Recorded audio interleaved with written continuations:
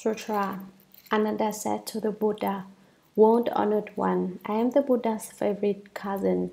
It is because my mind loved the Buddha that I was led to live the whole life. It is my mind that not only makes offerings to the Tathagata, but also in passing through lands as many as the grains of sand in the Ganges River to serve all Buddhas and good wise advisors, and in marshalling great courage to practice every difficult aspect of the Dharma. I always use this mind. Even if I am slandering the Dharma and eternally withdrawing my good rules, it would also be because of this mind. If this is not my mind, then I have no mind, and I am the same as a clod of earth or a piece of wood. Without this awareness and knowing, nothing would exist. Why does the Tathagata say this is not my mind? I am startled and frightened, and not one member of the Great Assembly is without doubt. I only hope that the world-honored one will regard us with great compassion and instruct those who have not yet awakened. Commentary. After listening to the Buddha's explanation, Ananda still didn't understand. He still wanted to debate the issue. Ananda said to the Buddha, "World-honored one, I am the Buddha's favorite cousin." He said, "I am the Buddha's youngest and most favored cousin, and the Buddha loves me dearly. As I stand before the Buddha, I am like a child." The word favorite means that the Buddha let him have his own way. He didn't try to control him. Ananda could do whatever he pleased. It is because my mind loved the Buddha that I was led to live the whole life. Ananda says that it was his mind that loved the Buddha's 32 hallmarks. The Buddha's face is like the clear full moon and like 1,000 suns emitting light. His hallmarks are exquisite. So the Buddha told me to leave home, and as soon as he suggested it, I agreed, because I loved his adorning hallmarks and characteristics. Ananda hadn't forgotten that the causes and conditions for his leaving home were his seeing the Buddha's 32 hallmarks. It is my mind that not only makes offerings to the Tathagata. My mind makes offerings not only to you, world-honored one, but also in passing through lands as many as the grains of sand in the Ganges River to serve all Buddhas and good wise advisors. When Ananda says serve, he means I go to attend on all Buddhas, to make offerings to all Buddhas, to bow to all Buddhas, and I do the same for teachers of vast knowledge and experience. And in marshalling great courage to practice every difficult aspect of the Dharma, I always use this mind. I do all the things that other people cannot do. People fear suffering, but I am not afraid to suffer. I look upon Buddhas and tend to their every need. I bear what others cannot bear and practice what others cannot practice. And what I use in doing so is my mind. The reason I am able to develop merit and virtue by making offerings to the Tripitaka is because I use this mind. Even if I am slandering the Buddha, slandering the Dharma, and eternally withdrawing my good rules, it would also be because of this mind. Even if you say that I am slandering the Dharma to speak this way, even if I were to retreat and cut off my good rules to the point that there were none left, I would still be using this mind. This sentence can alternately be said to mean that Ananda is supposing that if he ever were to slander the Dharma, he still thinks it would be his mind that would be doing it. If this is not my mind, then I have no mind, and I am the same as a clod of earth or a piece of wood. Without this awareness and knowing, nothing would exist. Ananda is really flustered to be speaking in this way. I've become someone without a mind. I am no different from dirt or wood. I have no mind. If I am separate from this conscious mind that makes discriminations, then what else is there? There isn't anything at all. My present ability to hear the sutra and listen to the Dharma is a function solely of this mind. Beyond that, I have nothing. Why does the Tathagata say, "This is not my mind"? I am startled and frightened, and not one member of the Great Assembly is without doubt. Now I am really alarmed. You've talked me right out of my mind, and not only myself. I believe everyone has doubts regarding this, and the pain of my fears and the Assembly's doubts is unbearable. By doubts is meant that they had not understood the doctrine and had questions about it. Why did Ananda say that the Great Assembly had doubts, but that he himself was alarmed? Is that all the others in the assembly were onlookers, and so they had no thought to take the situation personally and put themselves in his place? They simply take note of the principles. But Ananda was being addressed personally, so when Shakyamuni Buddha said he didn't have a mind, he was shocked. No mind? That's too much. Next thing you know, I won't have a life either. Ananda says that everyone else who was listening to his dialogue with the Buddha had doubts about what they heard. But in fact, that too was a deduction Ananda made with his conscious mind. Probably they haven't understood either, he thought. He didn't realize that the great Bodhisattvas who were present, although they hadn't said anything, had long since understood.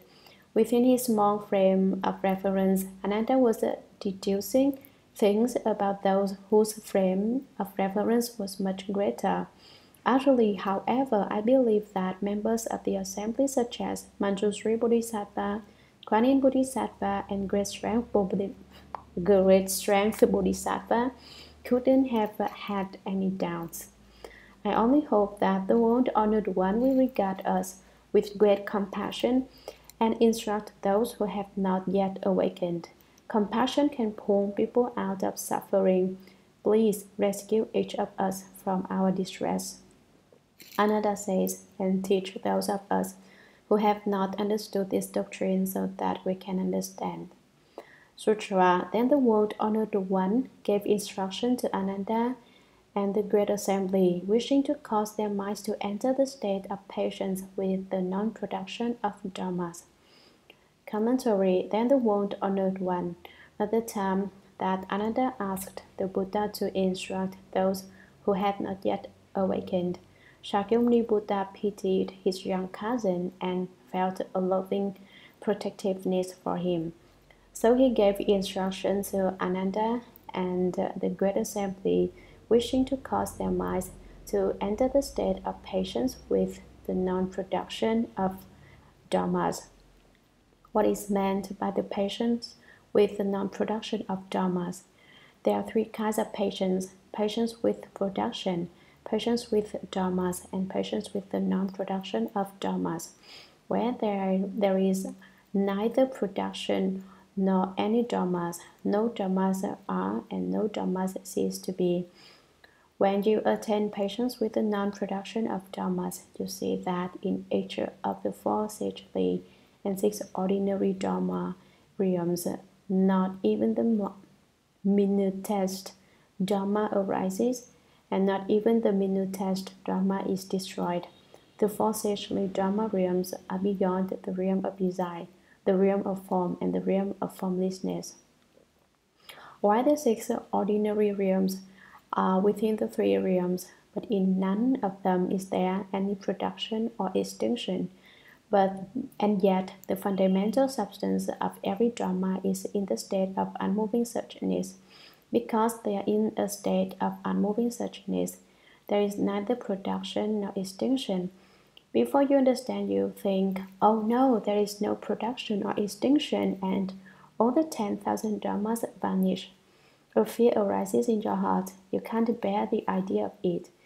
But if you actually experience the state of non-production and non-extinction, in fact, it will not seem at all unusual, and you will be able to bear it, because you attain patience with the non-production of dharmas. Then you will have gained a mutual response with the way. A mutual response occurs when you are about to attain enlightenment, but have not yet done so. When the mutual response occurs, the only thing you can do is cherish it in your heart.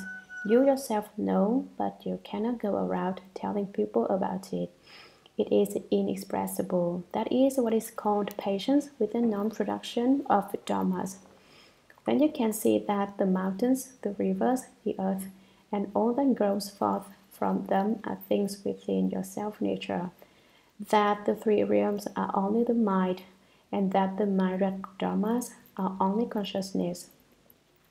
Once you attain that state, then everything, every dharma is devoid of production and extinction. Everything you see, the mountains, the rivers, the earth, the plants, are all one true appearance. That is patience with the non-production of dharmas. Before you have truly realized and truly obtained this state, you must be patient. You must be able to bear it. That too is patience with the non-production of dharmas. Now the Buddha spoke to the assembly, wishing to cause everyone there and all living beings to attain the state of patience with the non-production of dharmas. Sutra. From the lion's seat, he wrapped Ananda's crown and said to him, the Tathagata has often said that all dharmas that arise are only manifestations of the mind. All causes and effects, the ones as many as fine motes of dust, come into being because of the mind. Commentary from the lion's seat. This does not mean that the Buddha mounted a lion and sat on it, or that his seat was carved in the shape of a lion. The Buddha speaking Dharma is like the roar of a lion, and so the place where the Buddha sits is called the lion's seat. He wrapped Ananda's crown. The Buddha wrapped the top of Ananda's head with his hand.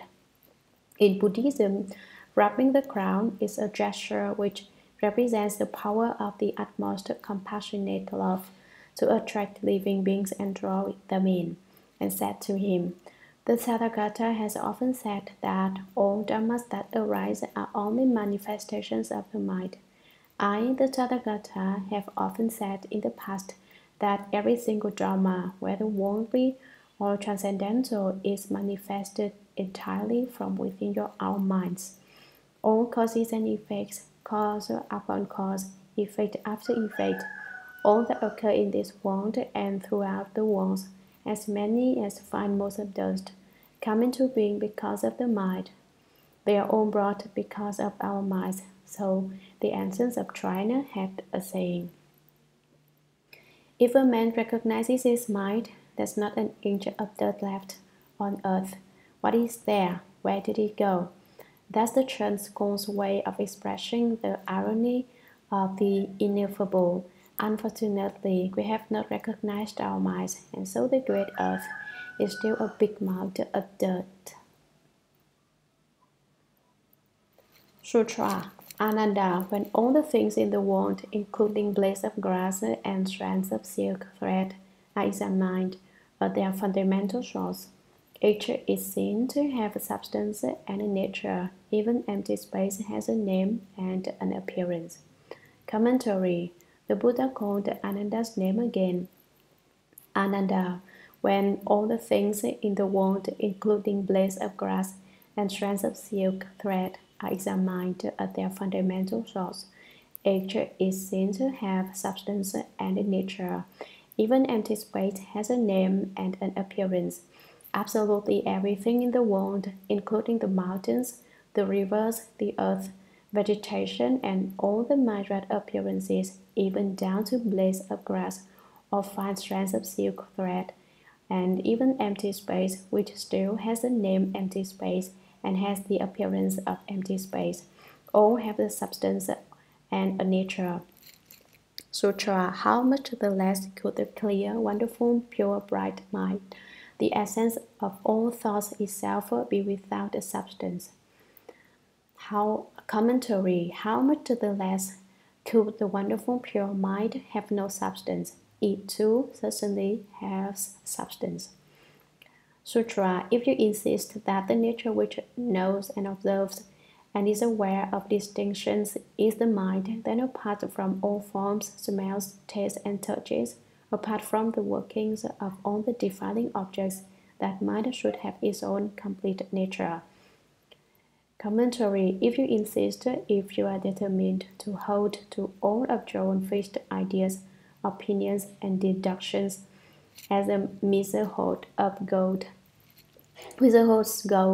saying that the nature which knows and observes and is aware of distinctions is the mind, and apart from all forms, smells, tastes, and touches, apart from the workings of all the defiling objects, that mind should have its own complete nature. If the mind which makes distinctions is the true mind, then it should exist apart from any connection with forms, sounds, smells, tastes, touches, or dharmas. Although only 4 of the 6 sense objects are mentioned, all 6 are meant. If the conscious mind is indeed the true mind, then it should continue to exist as yet another complete nature beyond the experiences involving the 6 sense objects. There should be another mind besides the one that goes out the entrances of the 6 organs, the eyes, ears, nose, tongue, body, and mind. Is that the way it is? No, but the Buddha offers this hypothetical explanation in order to teach Ananda Sutra, and yet now, as you listen to my drama, it is because of sound that you are able to make distinctions. Commentary. Now the Buddha begins to explain that Ananda does not have a conscious mind that exists apart from its perceptions, and yet now, as soon as you listen to my drama, it is because of sound that you are able to make distinctions. Ananda, you are here listening to me speak this drama, and it is the sound that allows you to make distinctions. It is not the case that you can hear sounds when no sounds.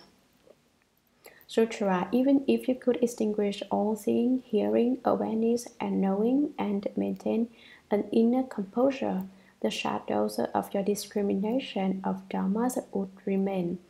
Commentary. Even if you could extinguish all seeing, hearing, awareness, and knowing, and maintain an inner composure, even if you could temporarily stop seeing, hearing, being aware, and knowing, it would simply be a state of emptiness. To attain it is a kind of skill. Once you do away with seeing, hearing, awareness, and knowing, you can dwell in inner repose. It is very quiet. There isn't anything going on, and you don't do anything. You are empty and free from care. Adherents of outside ways consider this experience the highest one possible. They sit there and feel there is no self and no others, that everything is empty, that even their own bodies have disappeared, and they consider that to be real skill. That is what is meant by maintaining an inner composure. In fact, there is a bit of attainment, some amount of kung fu, of spiritual skill in keeping that composure. You experience light is a small amount of peace and concentration. Since adherents of outside ways take this state to be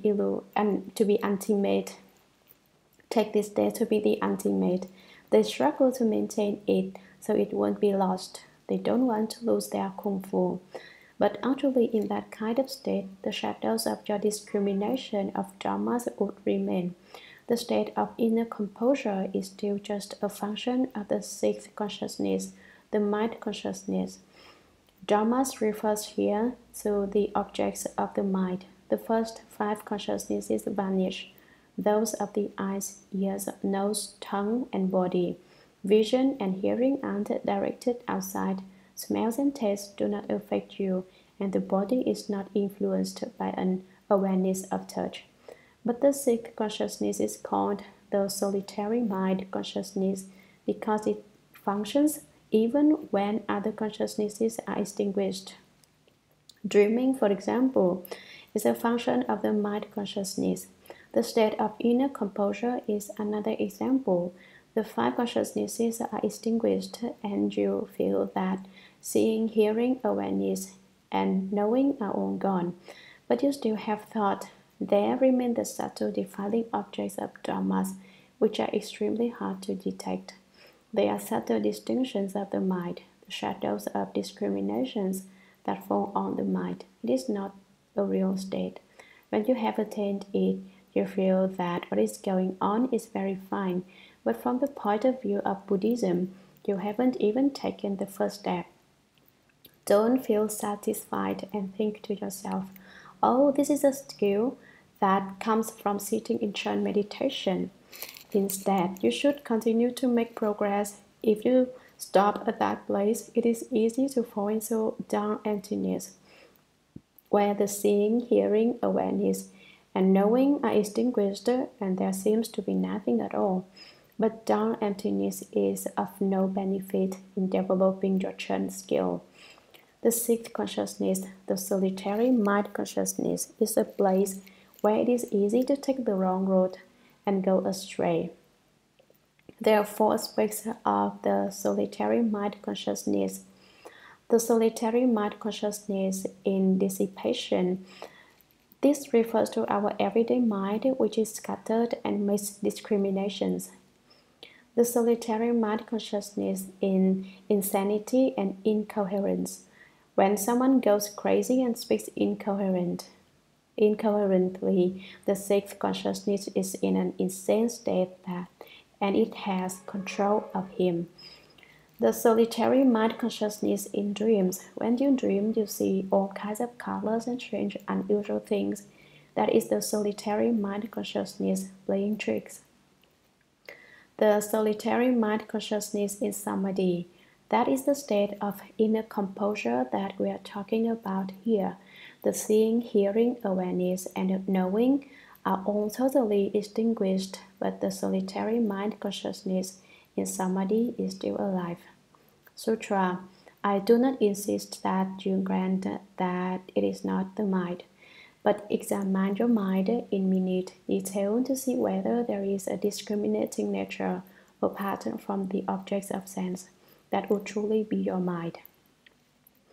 Commentary. The Buddha further said to Ananda, I do not insist that you grant that it is not the mind. I am not ordering you to agree with what I say, but examine your mind in minute detail. Think about it carefully to see whether there is a discriminating nature apart from the objects of sense that would truly be your mind.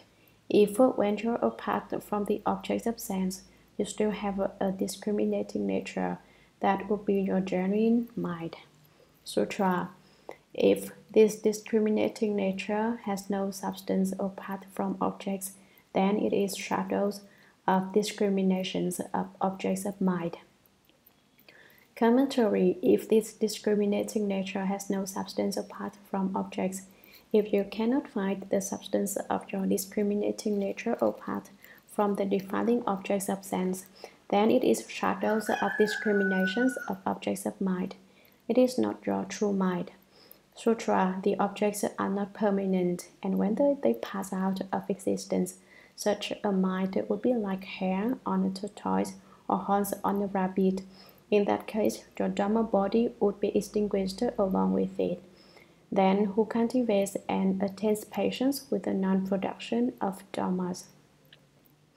Commentary. This passage of text explains the matter a little more clearly. The objects are not permanent, and when they pass out of existence, such a mind would be like hair on a tortoise or horns on a rabbit.